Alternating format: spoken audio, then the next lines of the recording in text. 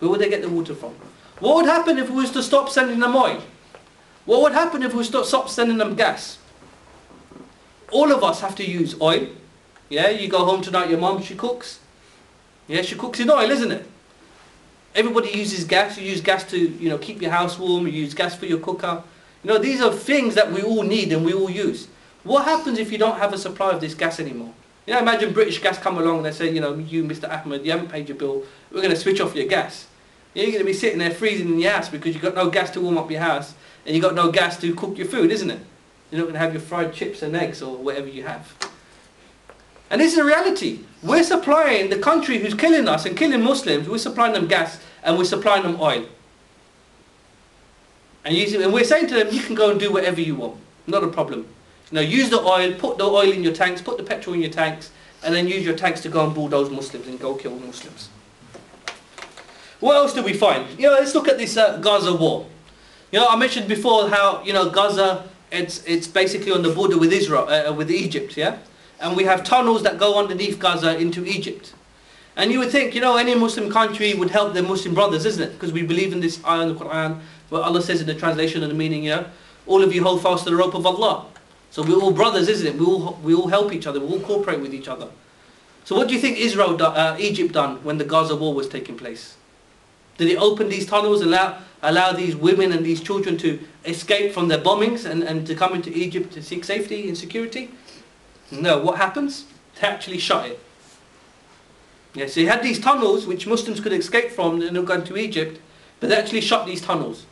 And not only did they shut the tunnels, they rolled out, you know, he's now passed away, but they rolled out one of the scholars for dollars, one of these government scholars, put him in front of the media, and he basically said, and this guy is Sheikh Tantawi, and he says that it's one of Egypt's legitimate rights to place a barrier that prevents harm from a tunnel which are used to smuggle drugs and contraband. So he's basically saying that because this tunnel is used to smuggle, you know, drugs and other things which is bad, that's why we're going to shut it. Yeah, at a time when a land's being pounded by bombs and missiles, that women and children are living under this constant fear. Rather than allowing these women and children through your tunnels and to give them sanctuary and security in your lands, you're doing what? You're blocking the tunnels because you're worried about cigarettes that are going to come through your borders without paying tax. Yeah, and these are your government scholars coming out with stuff like this. And another statement, you know, made by the same person, he said that those who are opposed to the building of this wall are violating the commands of Islamic law. Yeah? This was a statement made by the Sheikh Tantawi on the 1st of January. Yeah? So he's basically saying those people who oppose the Egyptians building this wall to stop Palestinians from coming over, yeah, into Egypt, they're basically violating Islamic law. You know what happened on the 2nd of January? 2nd of January is the day when the Israeli jets started to fire into Gaza. So it's like almost you're in a house, yeah, and this house is on fire. And then you have a brother standing by the door. And then rather than your brother opening the door and your brother asking you to come out and trying to encourage you to come out of your house, the brother shuts the door in your face and watches you burn while you're in this house. And then you have a scholar for dollar, one of these government scholars, basically saying that, you know, you're violating Islamic law if you disagree with us building this wall. Yeah, this is the treachery of our governments.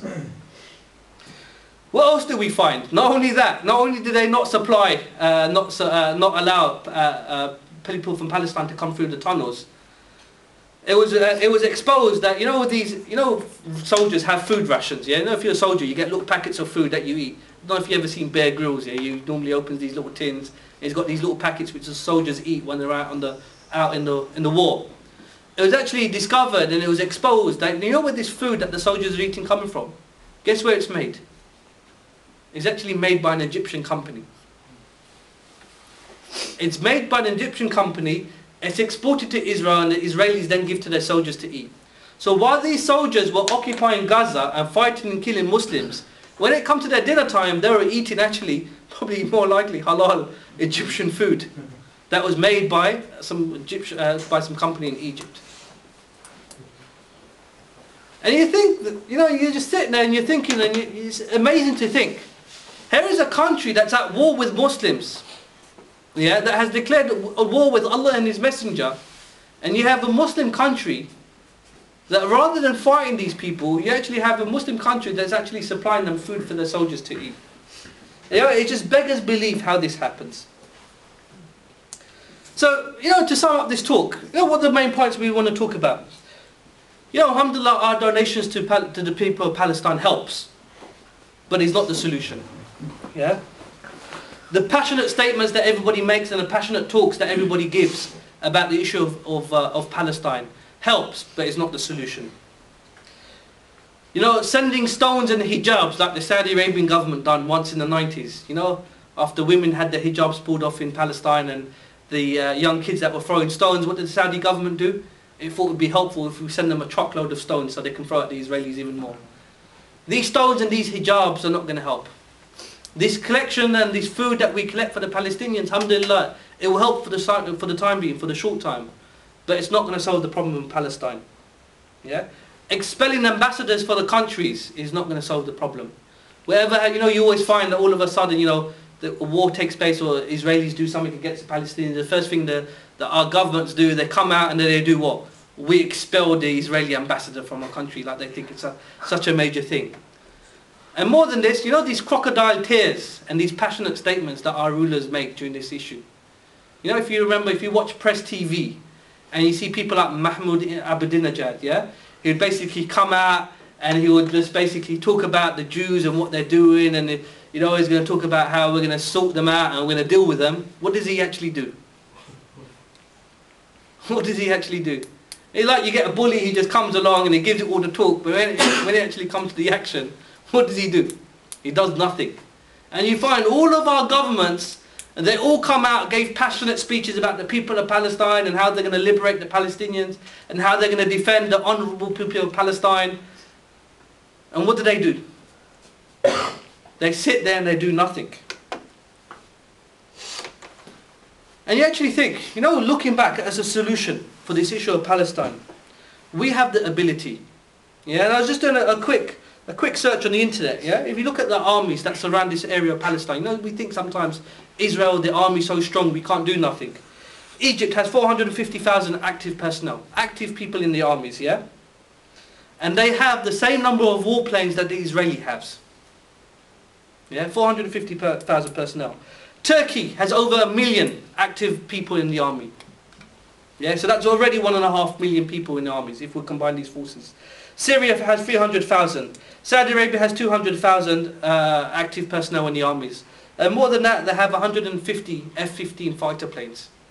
Yeah, so if you just do a quick sum, we have over a combination of over 2 million active people in the armies surrounding Israel. Just the countries actually surround Israel.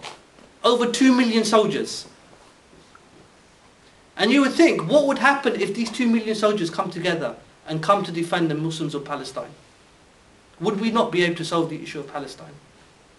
Imagine you had these 2 million soldiers, plus you cut off the supply of gas and you cut off the supply of electricity. You stop sending the soldiers their food in their little bags. Yeah, and we cut off the supply of water. What would they be able to do? They wouldn't be able to do nothing. You know, in fact, when I was doing some research about these Saudi F-15s, there's a place in Saudi Arabia called Tabuk. Yeah? And it's in the, you know, if Makkah's here, Tabuk's like round here, like in the western part of the country. It's only 15 minutes by airplane into Gaza. And that's one of the air bases where they store these F-15s. 15 minutes. Yeah, 15 minutes from Gaza, where they store these airplanes. But what do you think the governments, what do you think these airplanes were doing when the Israelis were sending their planes to kill Muslims? You know, the Saudi Arabian army were probably polishing their missiles and polishing their windscreens of these planes. And we have the king, the custodian of 2 holy mosques. You know, someone should remind him that he's forgot the 3rd holy mosque. Now, according to the hadith. Yeah, there aren't only 2 holy mosques, there's actually 3 holy mosques in Islam. But obviously the king of Saudi Arabia is not too interested in those, so he only calls them the custodian of the 2 holy mosques. So the reality is that we as Muslims, our rulers have the ability to solve the problems of Palestine. The problem of Palestine is not going to be fixed by the British, because they're the people who created it in the first place. And the problems of Palestine is going to be fixed by Obama, because we've seen what Obama's been doing and the new declarations he's been signing.